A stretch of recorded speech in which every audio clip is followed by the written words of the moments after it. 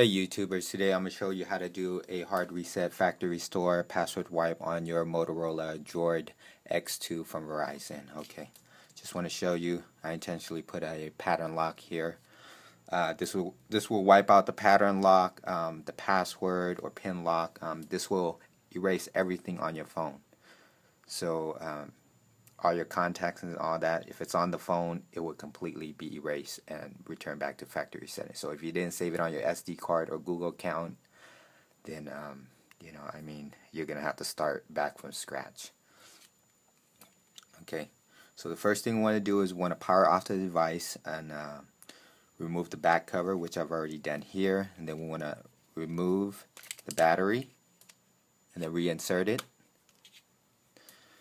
Okay, next step after we reinsert it. Okay, the volume down key. Okay, we want to press it and hold it, and then we want to press and hold the power button at the same time until we see Fastboot on the top of the screen there. Once we see that, we can let go.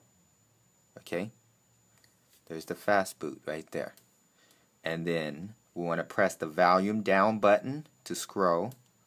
And you see it's changing. Okay. And we want to scroll down to Android recovery. So to select Android recovery, we want to press the volume up and down key. Just press it right in the middle. And it says entering Android recovery mode. Okay, when you see the triangle with the little Android there, we want to press the volume up and down key right in the middle there with your thumb, and the blue screen will pop up right there. You guys see the blue screen there? And then the one that we want is the third one down, which is wipe data factory reset. So we scroll with the volume button. So we want to scroll down, press volume down till we see wipe data factory reset. Okay, how we select that? We press the power button. Okay, so I'm going to press the power button. And then the next screen is asking, are we sure? So we're going to scroll down with the volume down button until we hit the yes. And then to confirm, we press the power button. And then it's starting the process of wiping out all the data.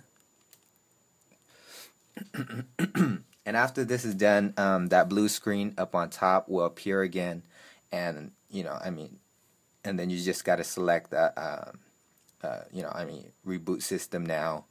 Just press the power button, and it should reboot, and everything will be gone. It'll take you back to the original activation screen. Okay, so we're gonna wait here for a minute until it does, and I'm gonna show you.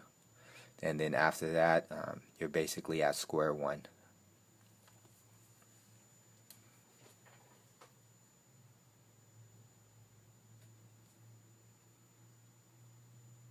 So there you go. The blue screen appeared up. So we want to press the power button now.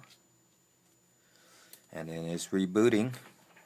And that's pretty much it, guys. So you find this tutorial helpful. Helped you out, just give me a like, a thumbs up, comment, questions if you have any questions.